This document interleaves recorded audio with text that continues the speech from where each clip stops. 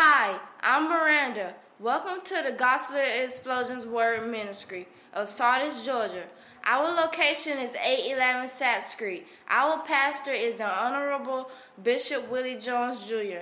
Our service time as it follows: Tuesday Bible study at 7:30, Sunday 10 a.m. prayer, 10:15 Sunday school, 11 a.m. morning worship. You are cordially invited to worship with us during our services. Thank you from yours truly, Miranda Pierce of the Gospel Explosion Word Ministry.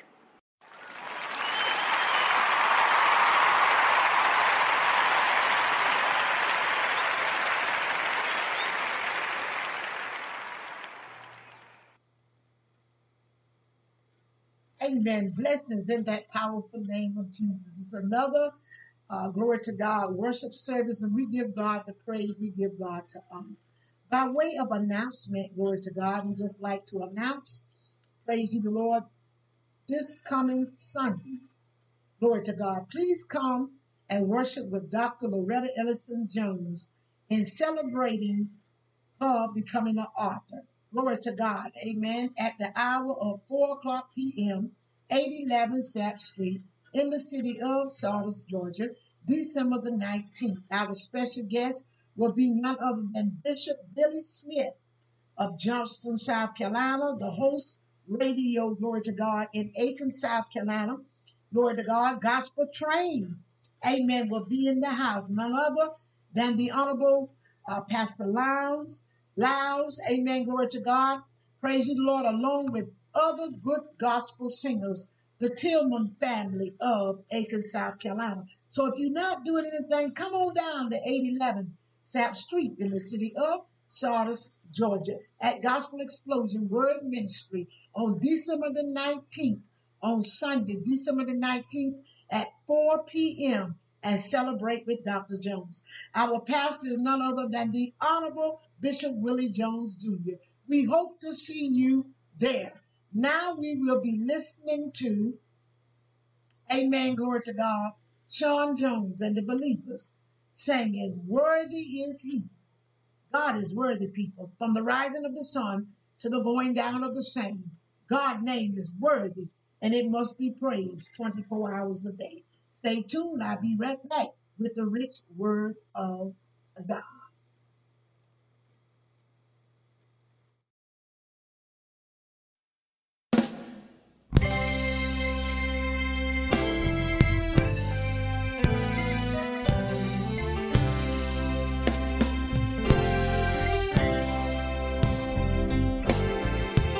Worthy is He.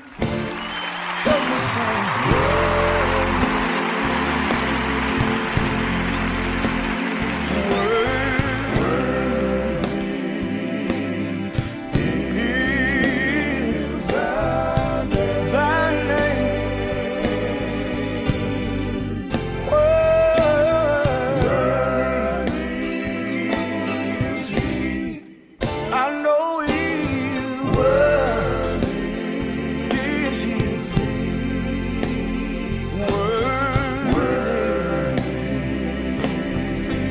is Thy name. Let me say one thing. Listen, I will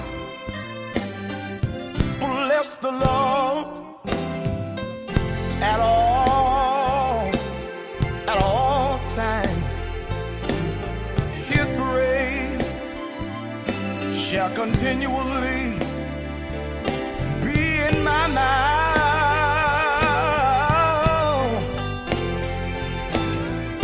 I will bless His name because of His saving grace.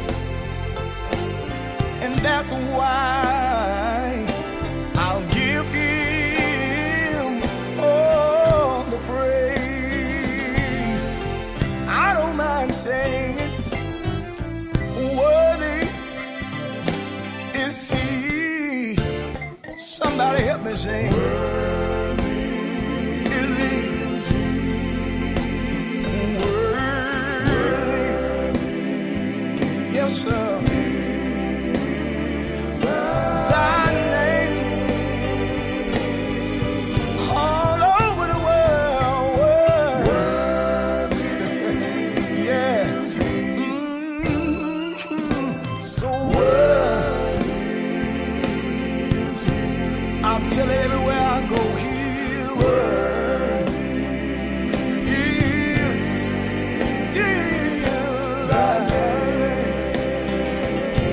sing one more thing. The Lord is my light and my salvation. Whom shall I fear?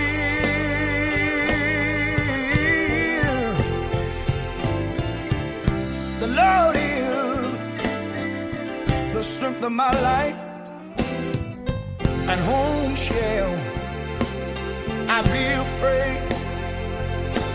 And that's why I praise Him for His amazing grace.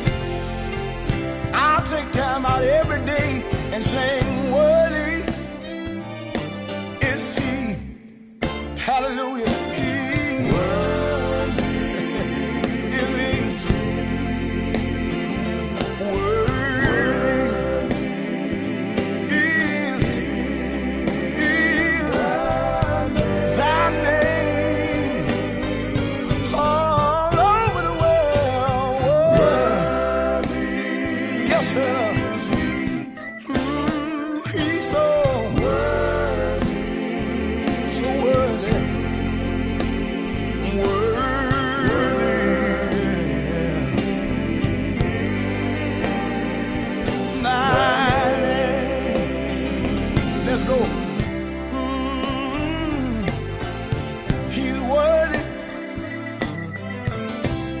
Somebody know He is worthy.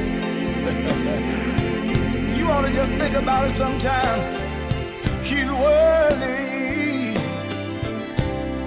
He's so worthy. Every now and then you ought to let your mind go back to just how good God's been to you. Can I get a witness here? Sometime when I couldn't see my way, He made a way, and He's so worthy. I tell Him sometimes, you've been my mother when mother was gone, and you are so worthy. I think about it, just one lifetime of loving you, Jesus, wouldn't be long enough. Oh yeah, He been good to me. He brought me, He taught me, He kept me. God ain't never left me. He just been good to me. Somebody know what I'm singing about here. Have He been good to you? I lift up my hand and I'll praise your name, Jesus. I'll praise your name, Jesus. Yeah.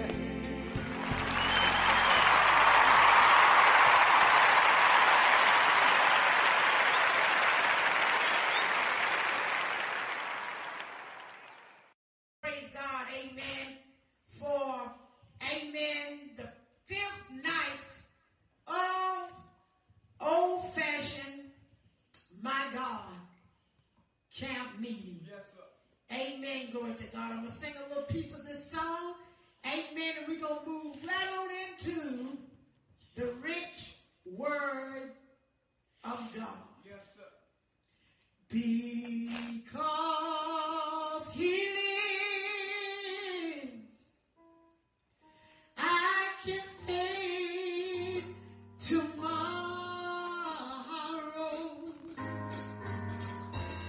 Because He lives, all fear is gone.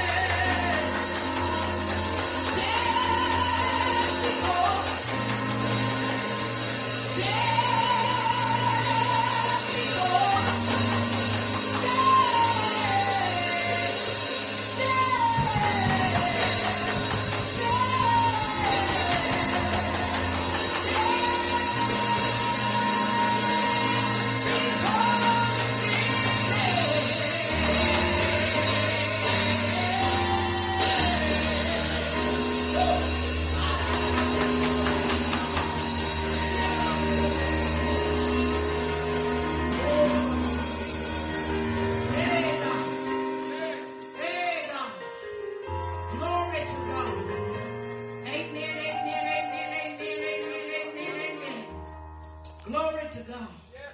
Amen. Praise the Lord. We thank and praise God. Amen. That life is worth the living. Yes, sir. Not because of nobody else, but because God lives. Amen. Tonight we're talking from the book of Numbers 20 and 5. Amen. And tonight our topic will be Promised Land living requires us to leave Egypt. That's right. How many know, glory to God, if you're going to have promised land living, that means you got to leave Egypt. Yes, many people think promised land living meaning when you die and go over yonder, but that ain't what God talking about. He's talking about a natural promised land living. But it's going to require us. Nobody's exempt. So many times when we preach in the word, we preach at other people, but that word meant for everybody from the pulpit to the back door. How many know in order to have promised land living, we must be willing to leave Egypt? Amen. And when he talks about Egypt, he's talking about the way we think. That's right. The battlefield is in the mind. Sometimes we are claiming salvation, but we yet got an Egypt mind. That's right. The people left Egypt bodily, but not in their mind and in their heart.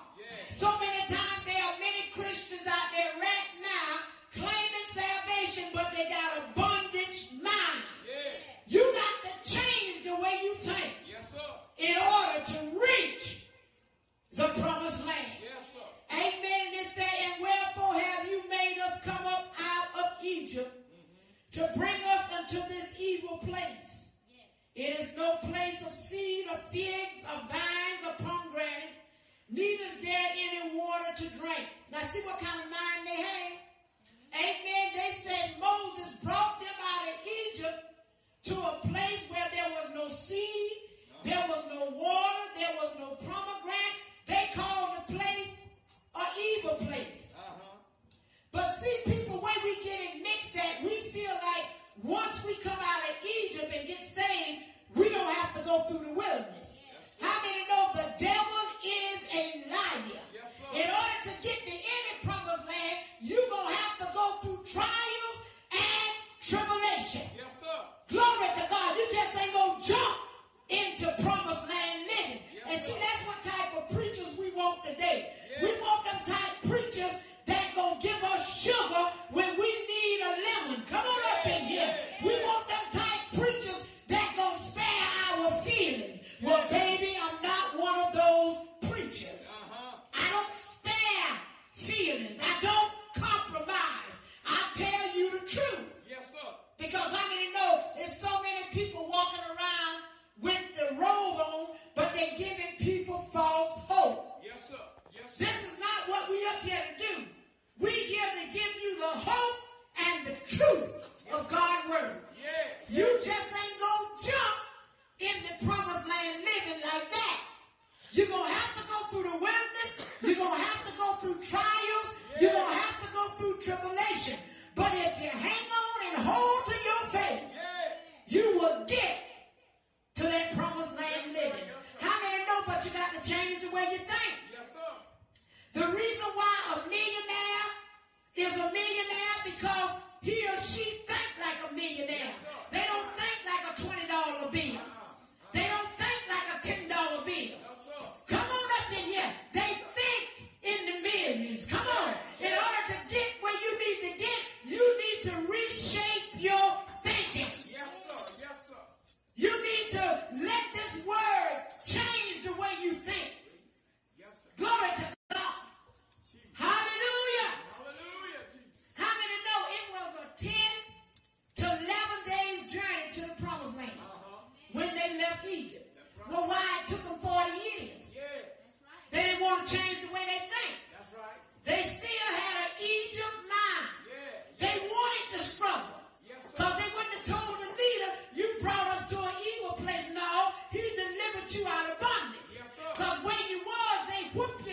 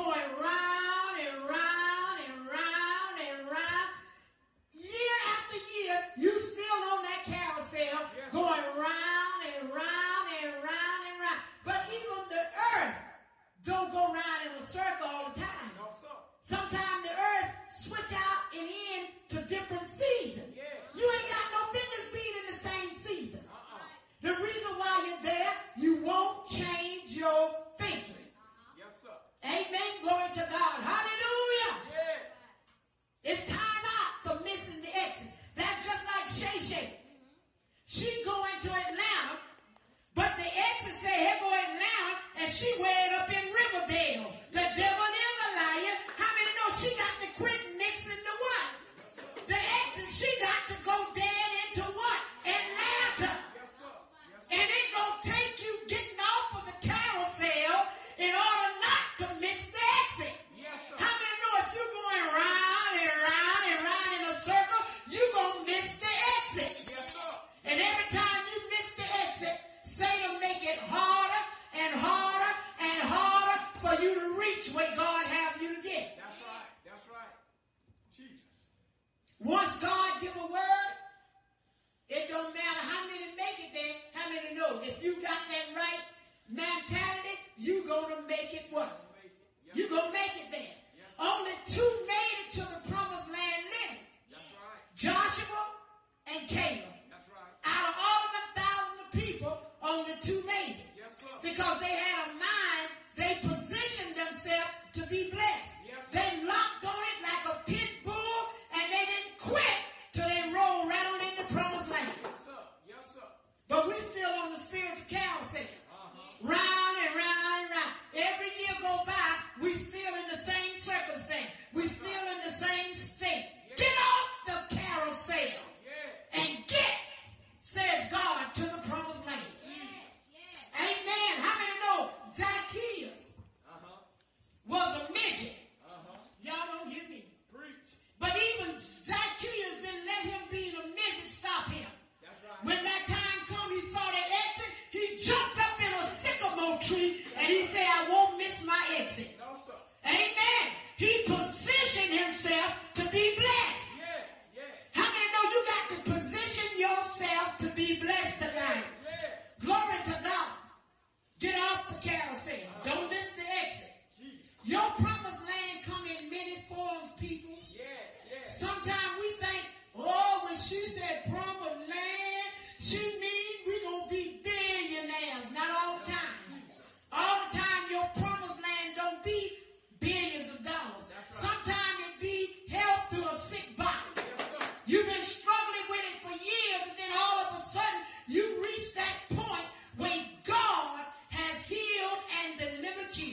You have reached the promised land. If you still sick in your body and struggling, you ain't reached that promised land.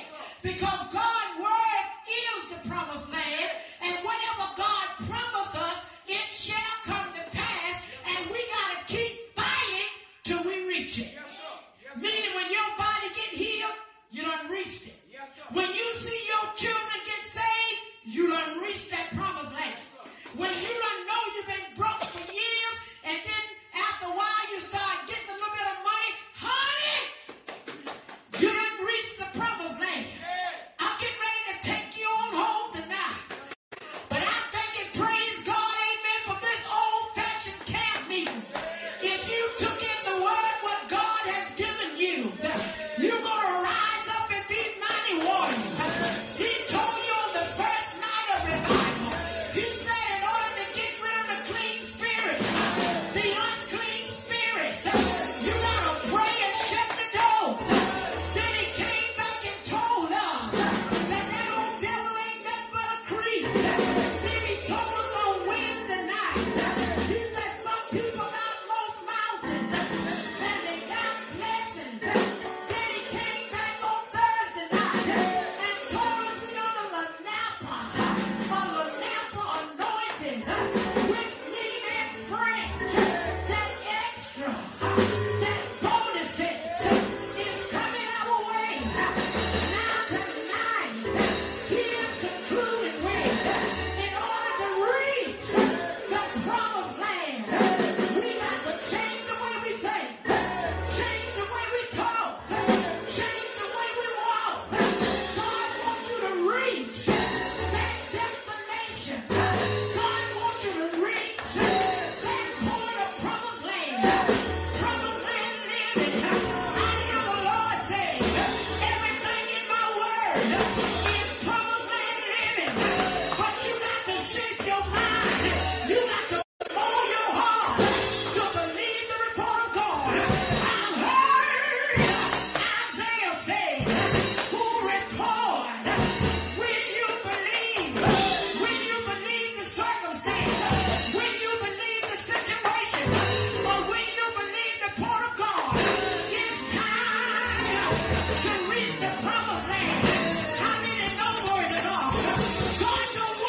you to have a sick body. God don't want you to have a sick mind.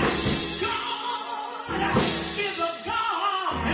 He will provide. He will deliver. You know the reason why God don't want us sick? Because we got to show forth the glory of God. We got to show a dying world that God is a healer. God is a mind regulator. God is a heaven okay. But you got to come up, come up, come up, come up,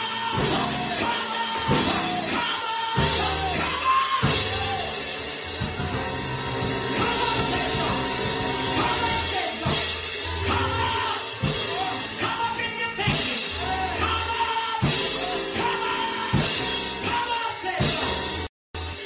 Yeah, God. Come on. We headed in 2018. Let this be a year starting tonight that you purpose in your mind and your heart. I'm going to live in the promised land. And promised land ain't nothing but the favor of God. He told us in 28 of Deuteronomy what promised land living looked like. He said you'll be blessed going and coming.